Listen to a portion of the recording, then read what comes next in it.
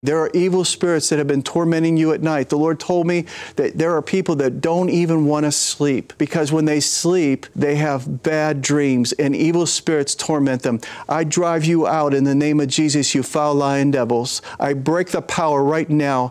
In the name of Jesus, you will sleep soundly. No more bad dreams in the name of Jesus. I break that power.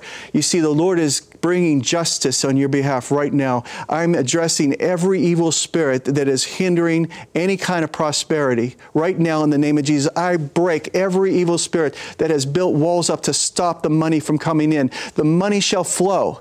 The Lord is saying, it is not me that's holding it back from you.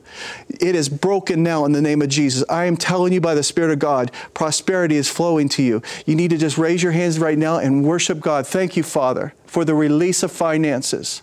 Thank you, Father.